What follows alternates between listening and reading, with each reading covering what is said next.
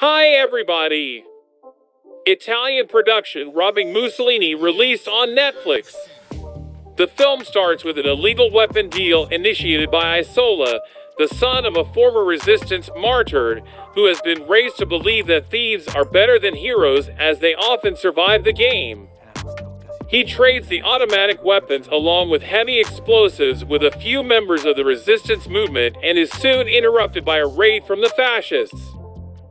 Isola has a team of trustee associates come family, including a like-minded sharpshooter Marcello and a professional code breaker played by Luigi Fedele. The wartime entrepreneur also has a love interest Yvonne, who is close to Mussolini's top hierarchical man Borsalino.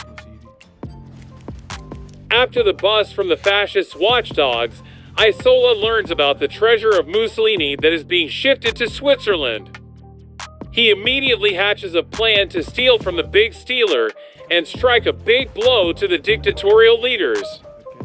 All he needs is a team of misfits that are ready to risk everything for a near impossible heist.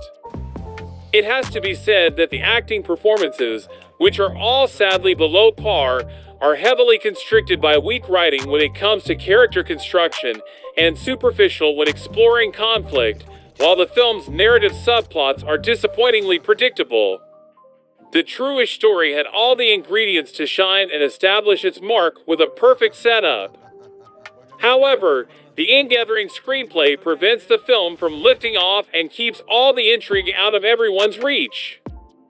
Furthermore, you can still watch the film if you love the combination of history and heist.